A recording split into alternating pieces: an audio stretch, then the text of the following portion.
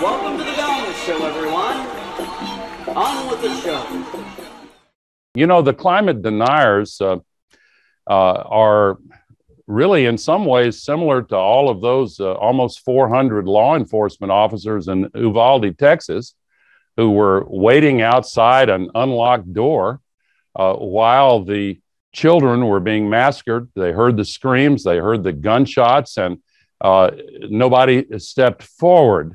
And God bless those families who've suffered so much. And law enforcement officials tell us that's not typical of what law enforcement usually does. And confronted with this global emergency, what we're doing with our inaction and failing to walk through the door and stop the killing is not typical of what we are capable of as human beings.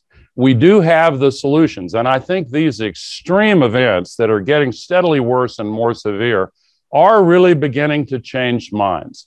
We have to have unity as a nation to come together and stop making this a political football. It shouldn't be a partisan issue.